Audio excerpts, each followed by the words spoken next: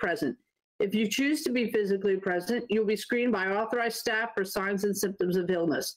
Based on the results of that screening, certain physical attendees may be denied entry. The following members are physically present: Ms. Kupka, Mr. Bush, and Mr. Granger have the quorum in the boardroom. Mr. Stonehill and myself are doing it remotely. Temporary disabilities or other medical conditions exist that prevents the members' physical attendance. I direct the clerk to include the statement in the statement of remotely participating board members to be memorialized in the minutes. Dr. Young, do we have any amendments to the agenda? No, Madam Chair. Thank you. Do we have any callers who would like to speak in public comment?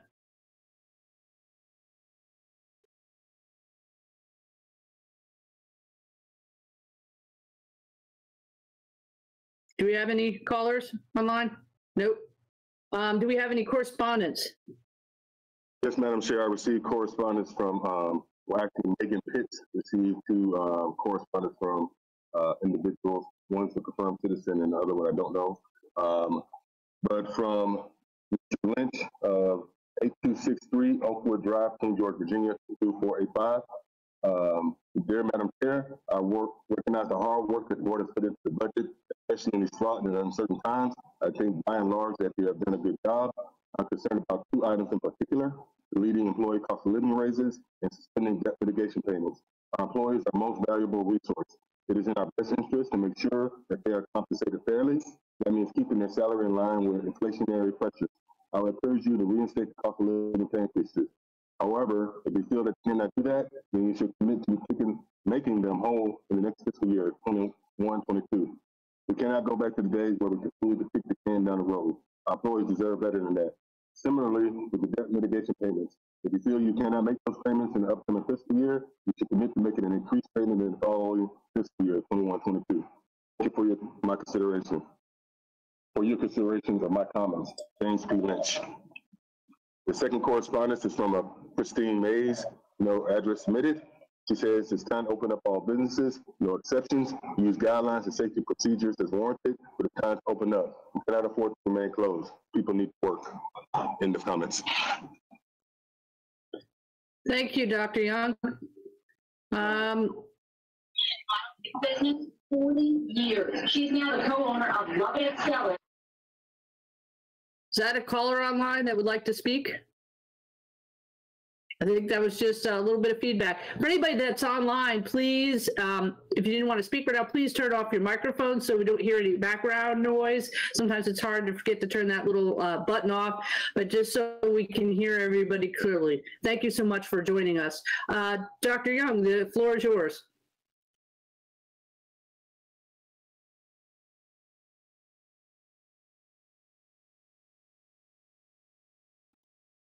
Dr. Young? Sorry, Madam Chair, I forgot to hit my unmute button. Okay. Yes, Madam Chair. We are now going to have a discussion about the declaration of emergency. As you all are fully aware, we are currently under a declaration that ends at tonight at midnight. And I wanted to propose to the board that we redeclare extending the local declaration for an additional 30 days. And I'll read the ordinance that I'm asking for the board to adopt.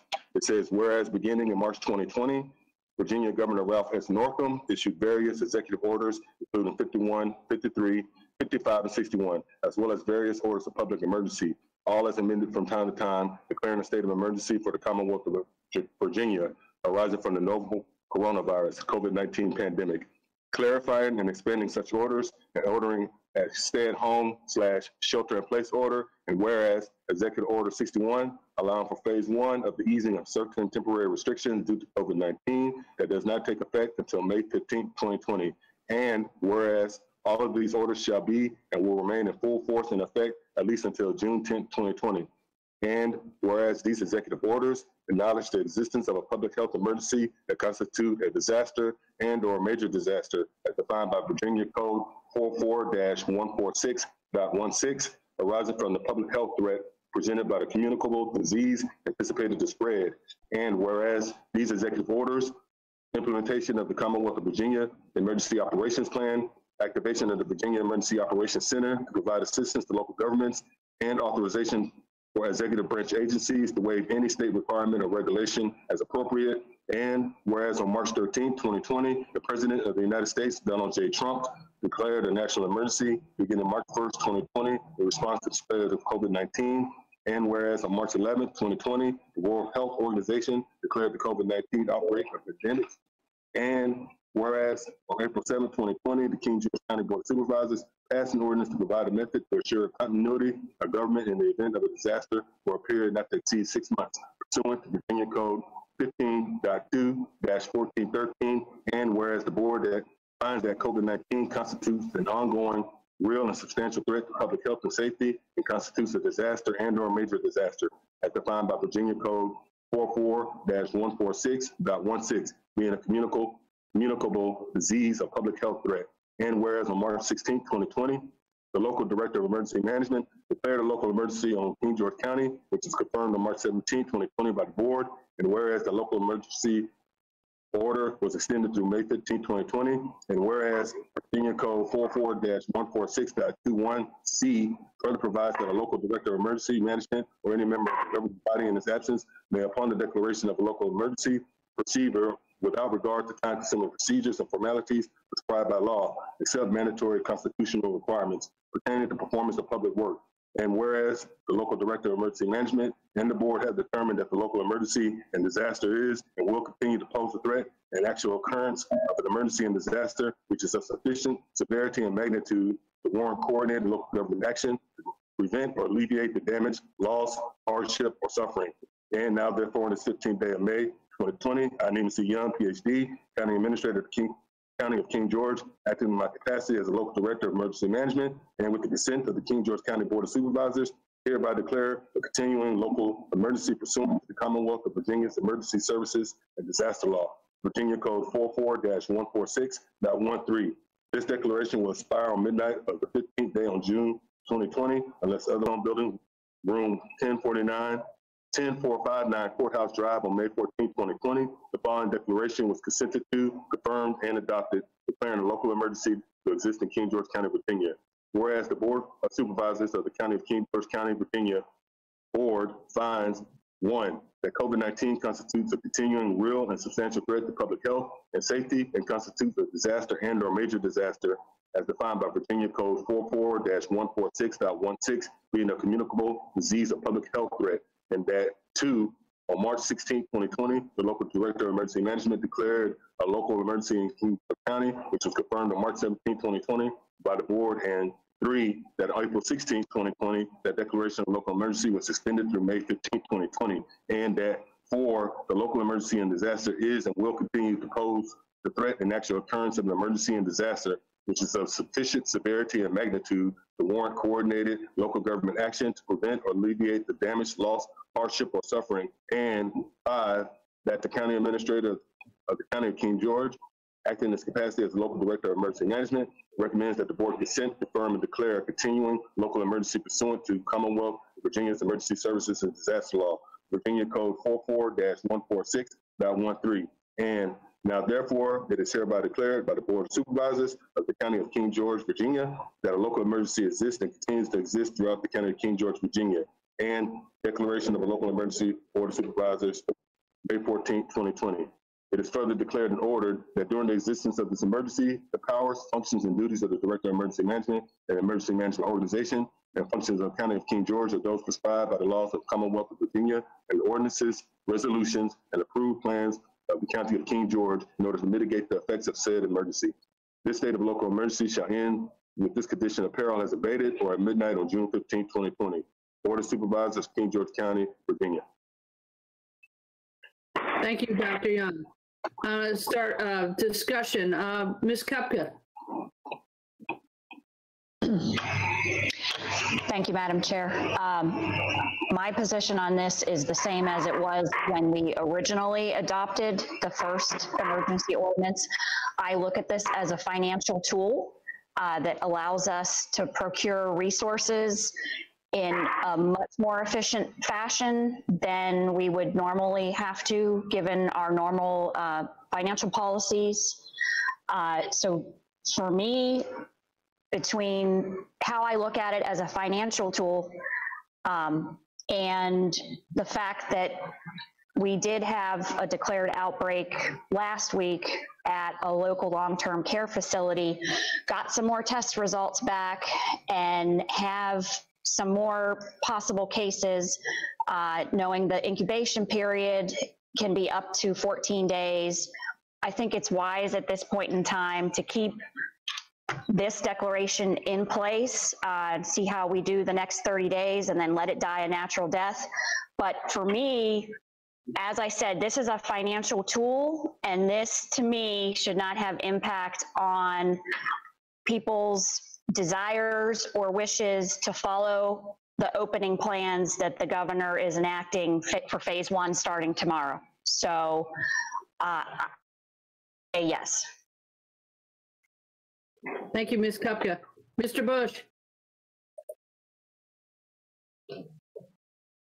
Thank you, Madam Chair. A couple things. In reading this, I have issues with the 7th whereas on the actual declaration. If even going off of Dr. Stern's comments at our last meeting, I don't think when we looked at the numbers, we don't have something that merits a major disaster King George County wide. The numbers just aren't there. And then in the affirmation of declaration of local emergency that Dr. Young just read, number 4, sufficient severity and magnitude to warrant. I just don't see the evidence of that. It's also pretty concerning that we can't get a straight answer again from Rappahannock Area Health District. In fact, I'm aware that Dr. Stern today made a comment to one of my colleagues, and they're free to talk about it, that elected officials don't need to know this information. I find that very troubling. Overall, I think there was a point where we were being cautious, but at this point, I don't see countywide us being in a state of emergency. Now, I do appreciate Ms. Kupka's points as to the financial aspects of this. But at this point, the governor and the Virginia Department of Health are also using as a way to support their stands the number of counties that are currently under a declaration of emergency. So I'm not willing to exchange pennies from the federal government or the state to maintain our emergency status. I believe that we will see some reimbursements for the period that we were under a declaration of emergency, but to declare us under a state of emergency through June 15th, based on the numbers that we have, and those numbers are cumulative, I'm against, and I think this thing should die at midnight tonight. That's my opinion. Thank you, Madam Chair. Thank you, Mr. Bush. Mr. Granger. Yes, ma'am. I appreciate it. I'll keep it short. I agree with Ms. Kupka and her stance. I think this is a tool for being able to move forward with purchasing those things we need, and that's the only thing I look at it as. I agree. I don't think this should inhibit people in regards to the looking to start opening up, or inhibit people from wanting to do those things either. But I think we should take advantage of the tool that we have, and I'm in favor of it. Thank you. Thank you, Mr. Granger. Mr. Stonehill.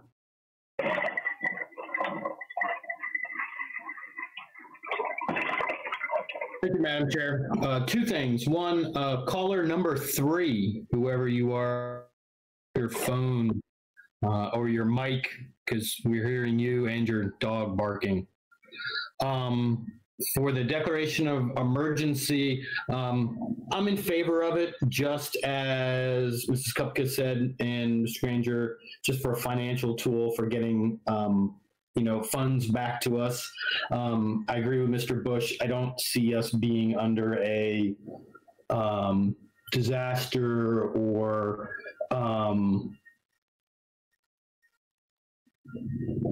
the number 4, which I just lost my place, but I don't think we're in a huge disaster here in King George County. We have a few cases, and I don't want to scare people, but if this needs to be in effect, if the federal government still has it in effect, the state government has it in effect, I say we should stay in it just for, recouping our financial losses.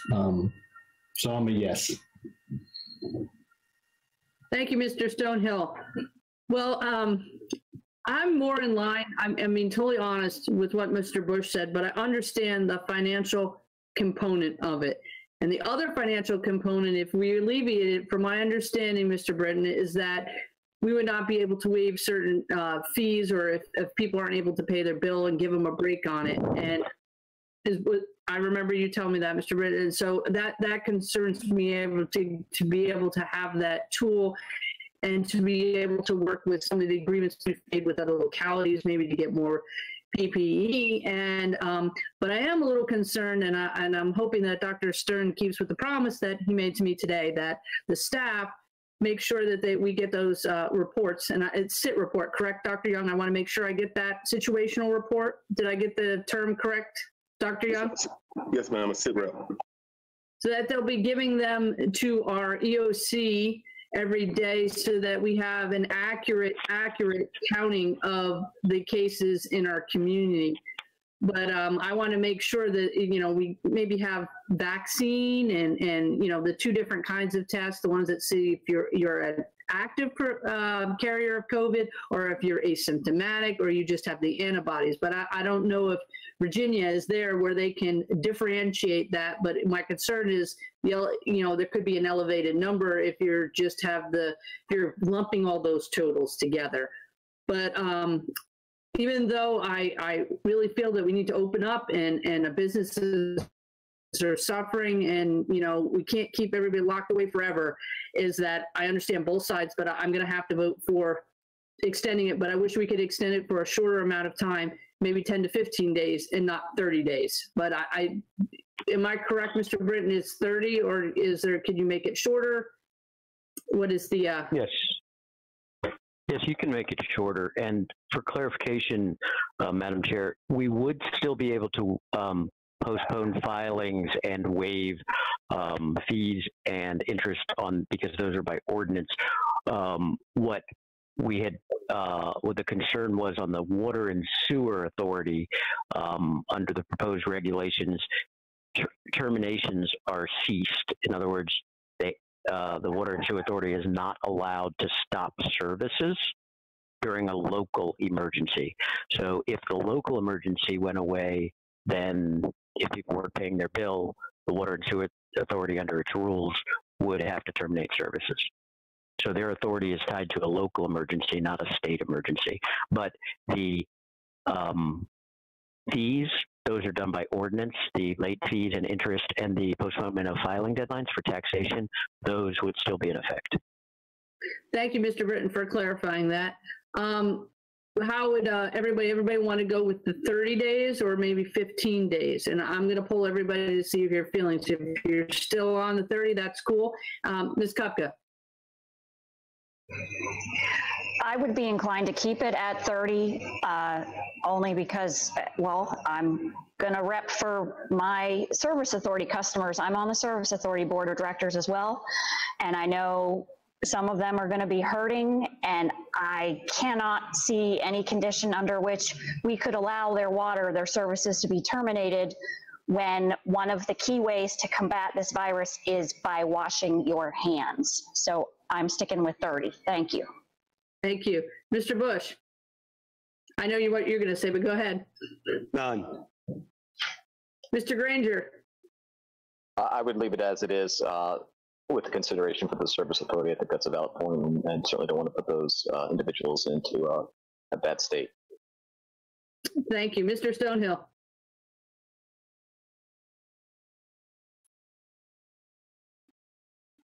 I would keep it at 30 the way it is, but it can be rescinded at any time, correct? That is correct, sir. Okay, yeah, then I'm good with 30, and if we need to cut it off at 10, well, we'll do it at that point. All right. Thank you. So that's the end of the discussion. Do we have to make some motion, Mr. Britton?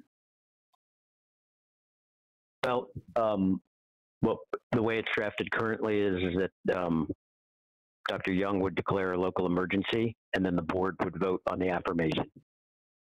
Okay. I move to adopt the affirmation and declaration of local emergency as presented. Second. Discussion? All those in favor? Aye. Aye. Aye. Any nays? Nay. Chair votes aye, motion carries. Thank you, Dr. Young and Mr. Britton, for that. All right, Dr. Young, on to the budget. Yes, Madam Chair, this is the public hearing. I believe you have this, the language to start the public hearing. Oh, hold on. I do not have that language to.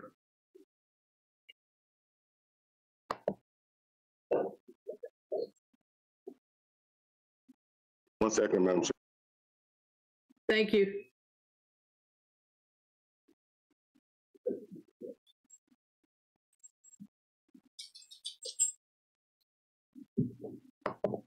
Madam Chair, I was just advised by LaWanda that she sent it to your email. Do you have the ability to check your email? Yes, if you give me 1 second. Sorry to all those online. Virtual meeting is always an experience. If you give me one moment, I can look at my email and double check. Doing everything on one tablet, one screen. Thank you for everybody being patient. Yep. Well, 1 second, I'll bring it up and. Hold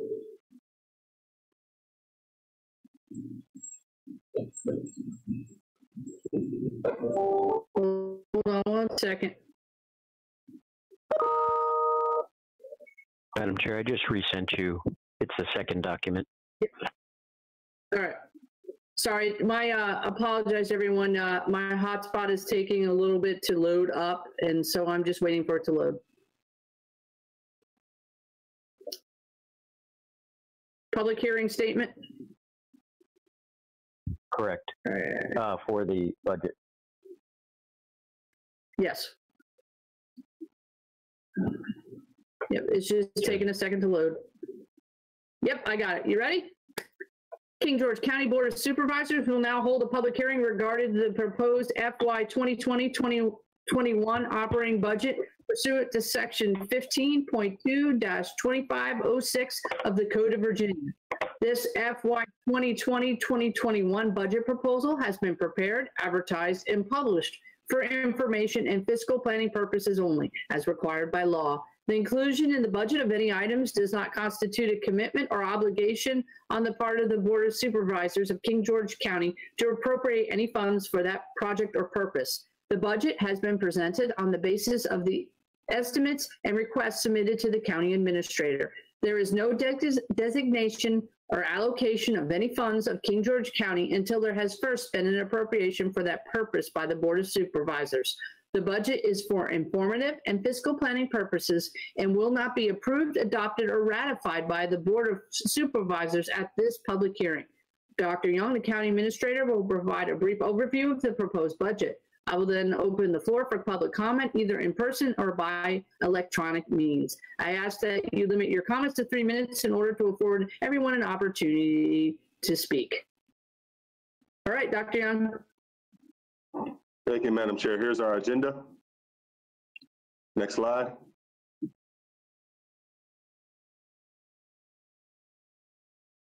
As the board recall, the county staff, with the board's approval, took drastic measures to ensure that we brought to the board for your all's consideration a budget that's not only austere, but that is financially responsible given the current state of affairs in our county and the financial state of affairs, not only but in our county. Actions that have been taken in our original proposal was to delete pay raises for county employees, we removed capital purchases from the budget, to include the purchase of vehicles and furniture. We suspended non-essential travel. We maintained current staffing levels in 2021 as reflected in 1920, and we suspended the annual payment to debt mitigation fund. By taking those actions, we were able to cut $1.5 million from the original budget request that was brought before the Board of Supervisors. However, after doing our revenue forecast, we came to realize that even though we had took these measures, that it still left in a budget gap of $2,160,396. So after learning about that budgetary gap, we then went regionally to having conversations with our neighboring localities and look for opportunities to reduce expenditures through regional partnerships and regional organizations to help mitigate the impact on local budgets, to include level funding outside agencies like the GWRC or the George Washington Regional Commission and the Tri-City County Soil and Water Conservation District. In addition, we reduced the Rappahannock Regional Jail budget, reduced the Juvenile Detention Center budget, and we also received updated revenue estimates from state funding. After taking those actions in combination with the original restrictions that we had placed on the budget, we were able to reduce that original budget gap from $2.1 million to $1,919,903. Next slide. Understanding that, Board, this is our budget proposal for fiscal year 2021 for your consideration. The fiscal year 2021 current proposal calls for the budget to increase 3.7% from $85.3 million to $87.5 million. Under the current proposal, 57% of the budget will be dedicated to the schools, with the remaining 43% being allocated to meet county needs. If you will note that our non-school expenditures are increasing by 2.1%. If we move forward with this proposal, we will realize a budgetary gap of $1,919,903. To close this gap, the budget proposes to tap the Revenue Stabilization Fund for $1,619,903, leaving a $300,000 deficit. We will then reduce the local contribution to the schools by $300,000 to address that deficit. Please note that due to state and federal funding, the reducing of the local contribution to the school still allows for the administration to realize a budget and not adopt a proposed budget for at least 7 days after this public hearing. Understanding this, I would like to recommend that the board take a public vote to approve the school's budget with a local contribution in the amount of $17,545,584 and authorize the county staff to advertise a special meeting of the Board of Supervisors for May 21st, 2020 at 6 p.m. to adopt the county budget. I'll stand by for your questions, concerns, or guidance. All right. I'm going to go around the horn. Ms. Kupka, do you have any? No, ma'am. Mr. Bush? No, ma'am. Mr. Granger? No, ma'am. Mr. Stonehill? No, ma'am, no questions. All right. Dr. Young, you just need a consensus or an actual vote for this? Just clarifying. Yes, Madam Chair, we need an actual vote because we are going to advertise a special meeting and that requires a public vote by the Board of Supervisors to advertise that meeting. Okay. So we need a vote. Madam Chair, we also need a vote by May 15th to approve the school board budget. So there's two separate votes.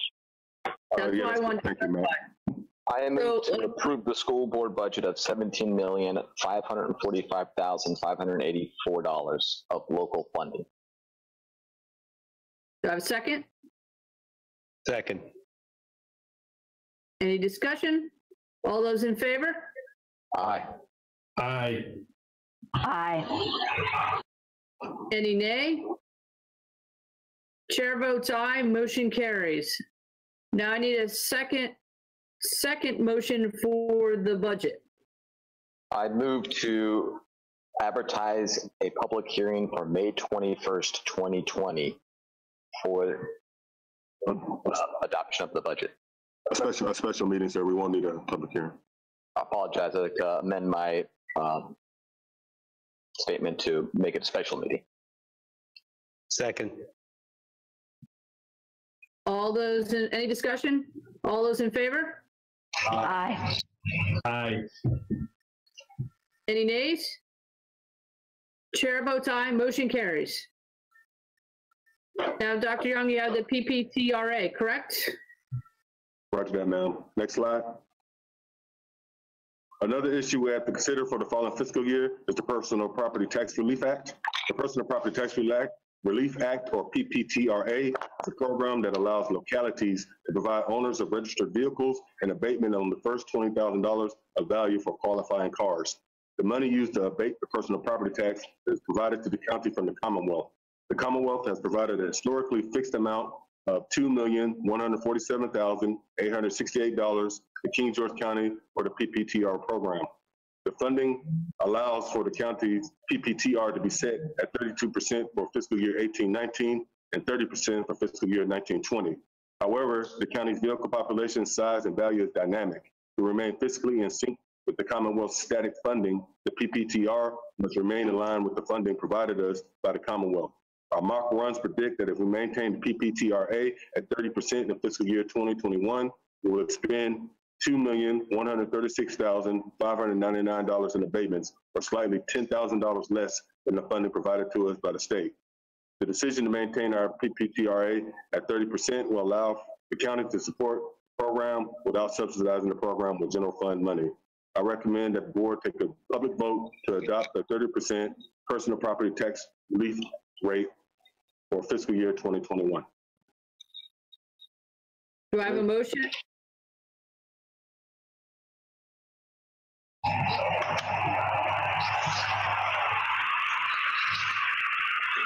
Did you move? Yep, Mr. Granger moved. I'll second. Thank you. Any discussion? All those in favor? Aye. Aye. Any nay? Chair votes aye, motion carries. Dr. Young? Yes, ma'am. That concludes my presentation on the budget and the public hearing, Madam Chair. All right. And we have no other business, correct? I'm sorry, I don't have an agenda in front of me. No, ma'am. We have also a public hearing for the emergency ordinance for the suspension of penalties, fees, and interest on property taxes. All right, hold on, let me go back. That's in the copy you sent me, correct? Mr. Roger, Britton? Madam Chair. Yep, just hold on a second, I gotta go to my email.